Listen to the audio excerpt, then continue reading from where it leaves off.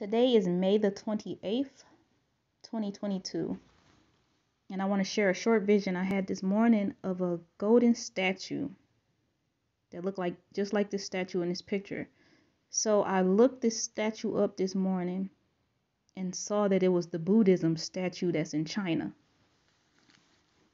And I asked Father when I got in the secret place this morning for more clarification about this vision.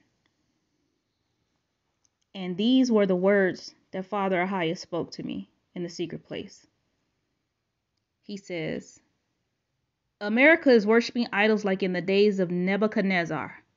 Tell them to get rid of their idols or else I'll come to them quickly. The days are coming to a close, and I will no longer strive with man. I have given enough time to repent, says the Lord. The day of the Lord is upon you, America. You will soon feel my wrath unless you repent.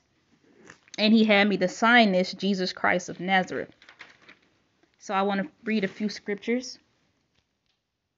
At Genesis chapter 6, verse 3, it says, And the Lord said, My spirit shall not strive with man forever, for he is indeed flesh, yet his days shall be 120 years.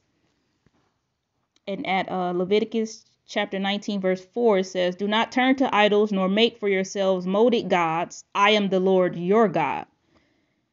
In Exodus chapter 20, verses 4 through 7 says, You shall not make for yourself a carved image, any likeness of anything that is in heaven above, or that is in the earth beneath, or that is in the water under the earth.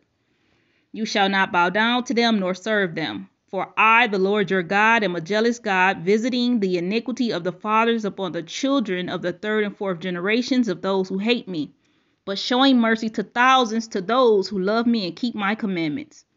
You shall not take the name of the Lord your God in vain, for the Lord will not hold him guiltless who takes his name in vain. So, America,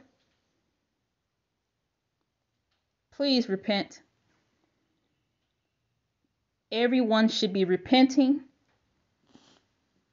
and turning back to the Most High before it is too late. He is angry with a disobedient generation who thinks they can remove him. But you cannot remove God. But he can remove you. Remember, he is the Ancient of Days. He was here before the earth was created. He has no beginning or end. He is the first and the last, the beginning and the end. He is the Alpha and the Omega. So get rid of your idols and turn back to the Most High before it is too late. You guys have a good rest of your day.